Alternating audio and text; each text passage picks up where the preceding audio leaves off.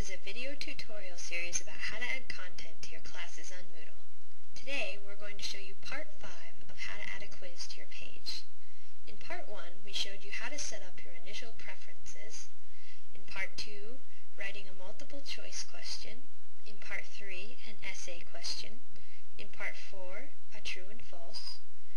And today in part 5 we will be showing you how to set up a short answer question. So the first step is to log on to your school's Moodle page. In this case, moodle.stmartin.edu. Next, scroll down and select your class page from the list.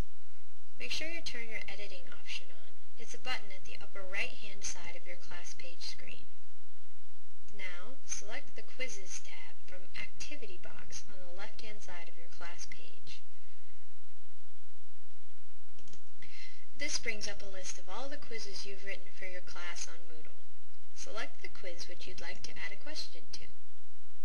Next, select the Edit tab at the top of the page.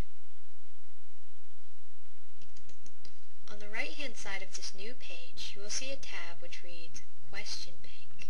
Below this heading, find Create a New Question and choose from the drop-down menu Short Answer. As with any question, your first step will be to give your question a name. Moodle Tutorials. In the box below, provide the question as it will appear on the test for your students. How many parts have there been in the Moodle tutorial series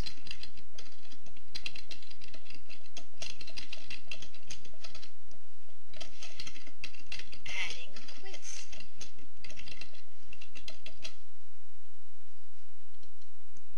As you scroll down the page, you will be given the space to provide several different short answers that students may come up with.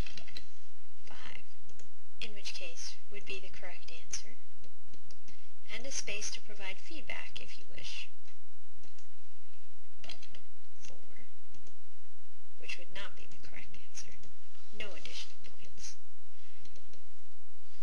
There's always a blank for more possible answers.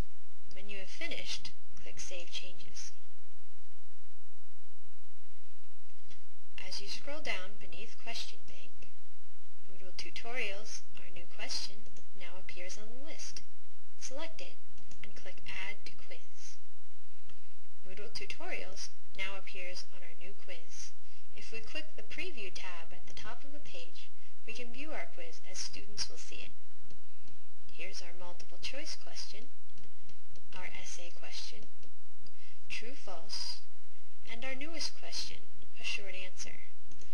It's important to remember that while you have provided some possible answers and keywords for the computer to look for, that the best way to score a short answer question is for the teacher to review it themselves to make sure that the grading is accurate and fair.